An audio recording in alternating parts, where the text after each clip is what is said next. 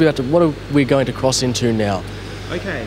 Now, when in a situation where you need to defend yourself, most likely, or pretty much 100% of the times, you won't know where the opponent is going to hit you.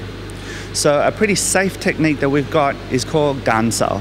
Gansao is like splitting your arms, splitting your forearms, and you take a short step back to buy distance and time to be able to see the situation more clearly.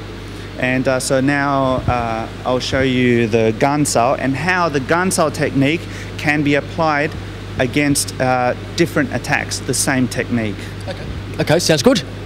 If I'm in a situation where I have a person who's trying to hit me, he's throwing punches at me, I don't know where, I don't know how, all I know is that if I step back, I'll buy some distance. If he comes with a punch, I'll cover, right?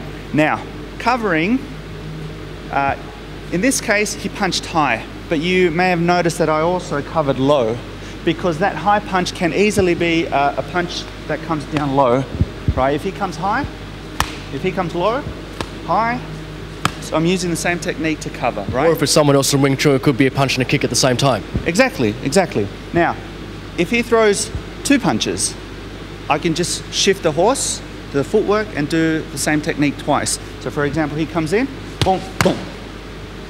And again, boom, boom.